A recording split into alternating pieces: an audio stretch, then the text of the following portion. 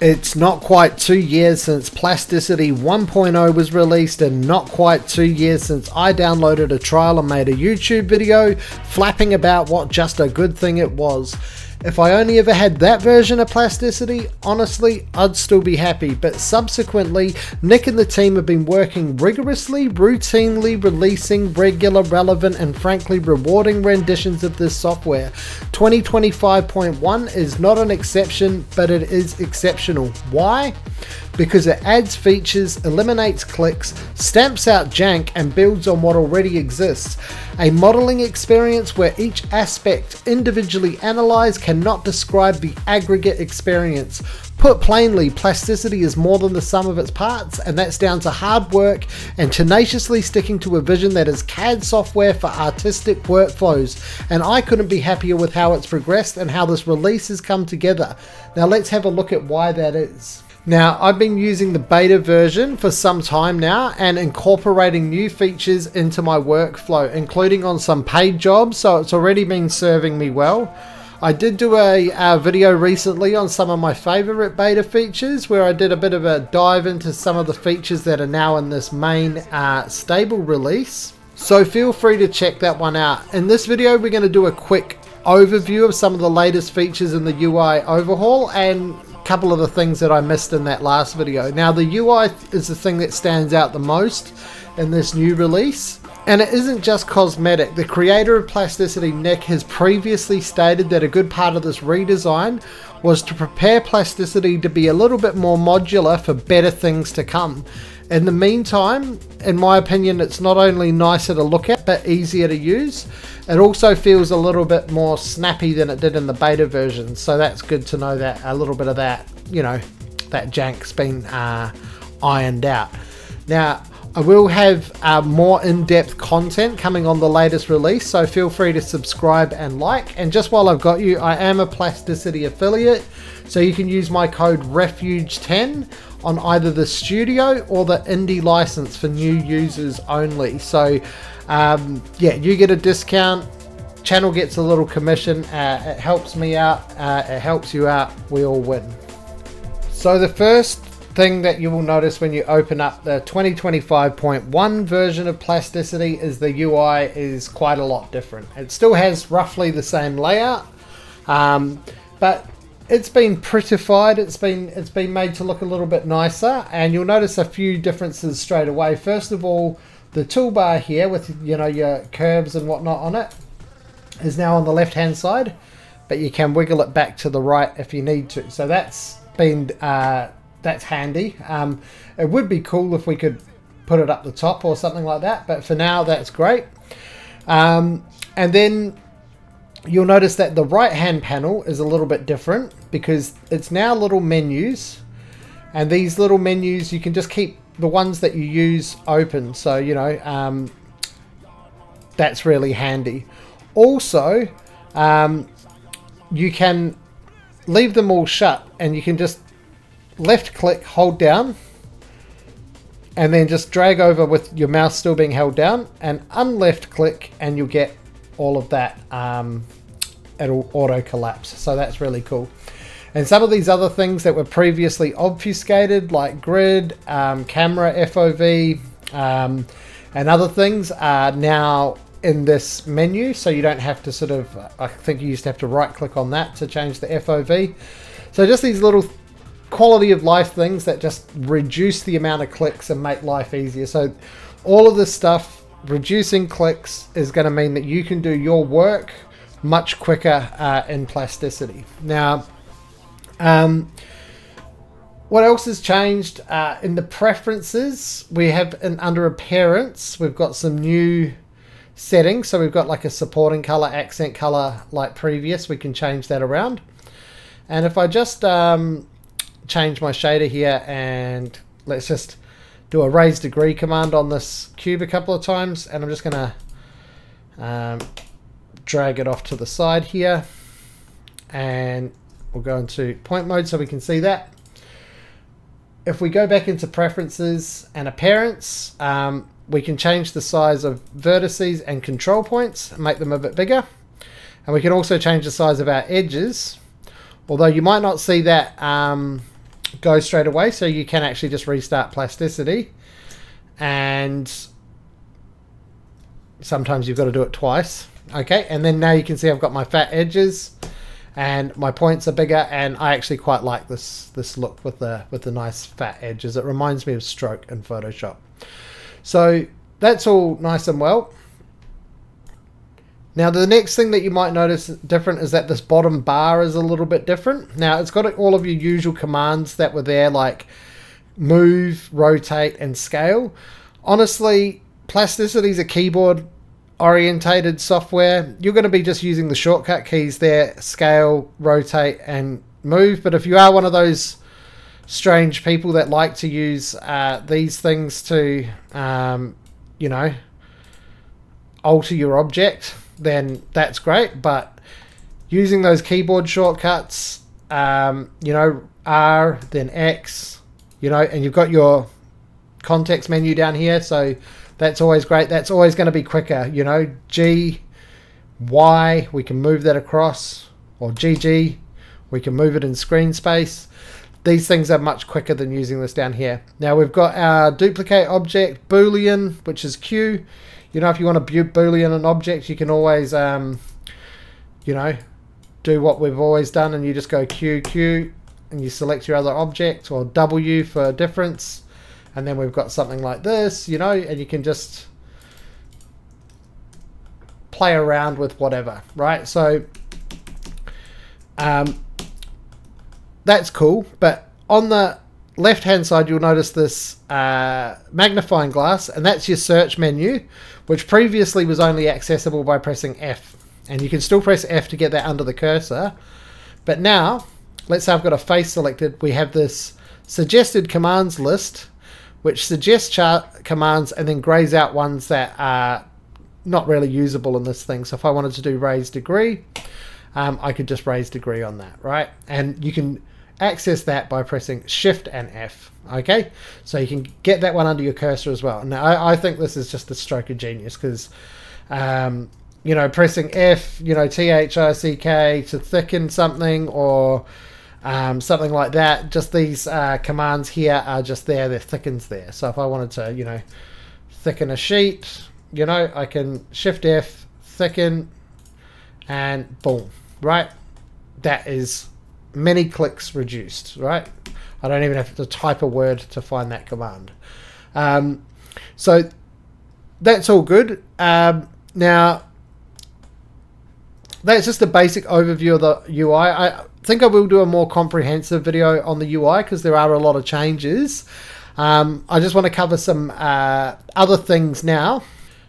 So if you've been watching my channel for a while, you know that I'm probably more in the like a direct modeler. Like, I like to do solid modeling a lot. I do a bit of surfacing where it's needed, but mostly I like to make my models through direct modeling. So I always get excited when there's new modeling tools that are kind of cross between surfacing tools. And one thing that I missed out, if we just take this sheet here, I'll just bring it to the center. All right, and we'll just scale it out a bit, right? Was the proportional editing of CV. So I'm just gonna Shift S a couple of times to raise the degree on this, okay? So now we've got proportional editing of CVs. So if I select a CV, a control vertex, and press G to grab it and then move it, I get this fall off like this, okay? And proportional is, excuse me, set to none. Okay, if I select it to all, it's going to select all of the CVs, and I can start to build up the shape like this. So I'm getting a different kind of shape. But if I say, for example, select these two CVs and then select this one, and then grab that CV there and turn on all, okay, it's going to acknowledge these two other selected CVs, and I can start to make some really interesting shapes. And I missed out on this when I was doing the beta features. So I'm going to select this one, and this one last. Okay, and I'm going to press G, and I'm going to pull that up, and I'm going to select this to all. Okay, or I can select this to selected only, and it's only going to acknowledge those two. So now I'm starting to build up this shape. So once again, I could select this one, and this one, press G, and do selected only, and as I pull this one up, it's going to pull those other ones up and leave these ones in place. So you'll notice that they're not moving at all, right? They're staying in place, but these other ones are moving. So I'm using proportional editing to get this nice shape. So as we play around with this, we can start to get some really cool shapes. So let's like maybe give another 2 subdivisions. Okay, and I want to grab this and this, G, selected, and it's not really going to affect because it's too far away, but I can change the fall off. All right, so if I go to selected and I can change the fall off to something like, I don't know, 10, it should now, well, it's not responding in this case, maybe it's too far away, but let's do it with these and select this one last. And we can go G, selected, and pull that up like that. So now that we're getting this cool shape, we can use another one of the new commands, which is the slide command. Okay, so G is to grab. Okay, and if we look in our commands list and type in SLID, we can get the slide command, or we can go Shift G to do the slide command. And now what we can do with the slide command is we can actually move these CVs along their curve. All right, so this is the curve.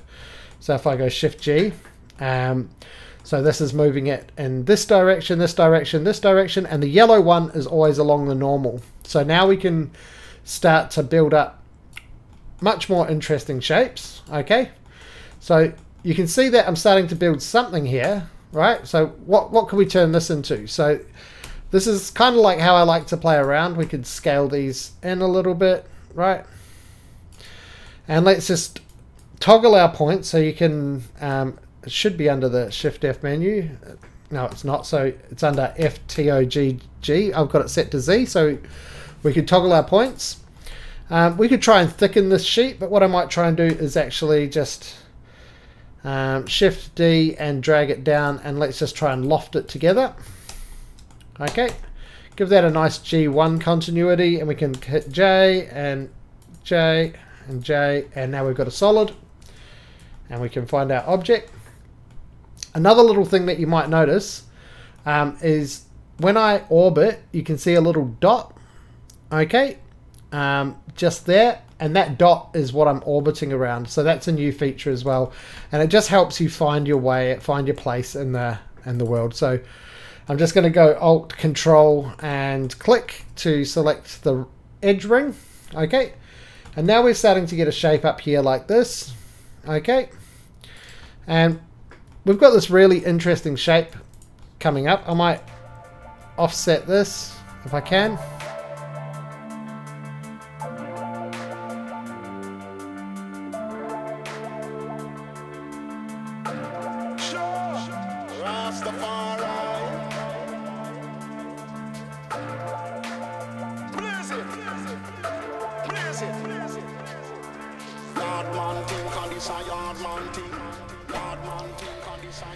And so there you can see we've got some kind of, I don't know, like a bike seat kind of thing. So, I don't know, that looks cool. And it was like interesting shape made very simply with these new tools that are now part of the, part of Plasticity. So the next feature is Xnrbs and square only. So if we,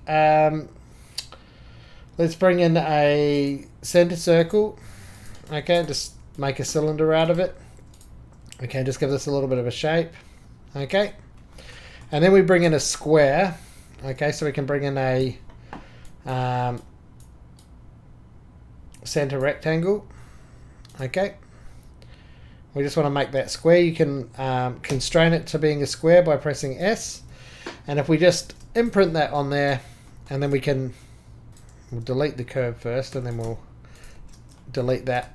So if we select this square ring, and we can run the Xnrbs command, stick it to G2. Okay, we now have this tension option. Okay, if we stick it to quad-sided. Okay, so it only works on quad-sided. And now we can add tension to this.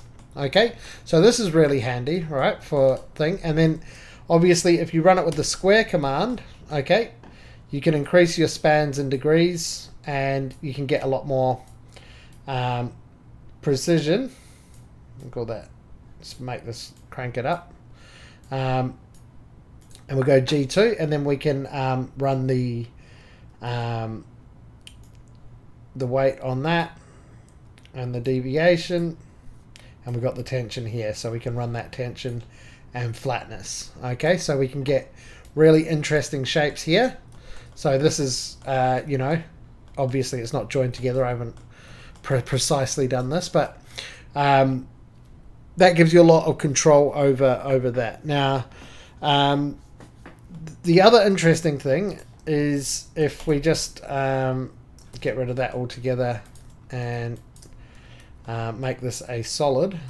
Okay, and then if we hollow this solid, so we can go use our shift our shift F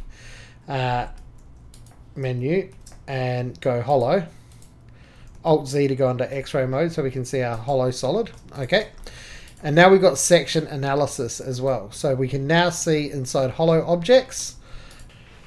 So that's about it. Thanks for watching. Don't forget, if you're looking to buy Plasticity, you can use my code REFUGE10 to get a 10% discount. Also on Blender Market, there's a sale on at the moment, so you can get my assets Ngon Pro and Matte Caps Forever as a cheaper option. I'm going to extend that to the Gumroad as well as for some of my Plasticity assets like the radial menu builder and the screw kit bash and everything. So I'll put 30% discount off on all my Gumroad as well. Thanks a lot for watching, and I'll see you all in the next one. Tschüss!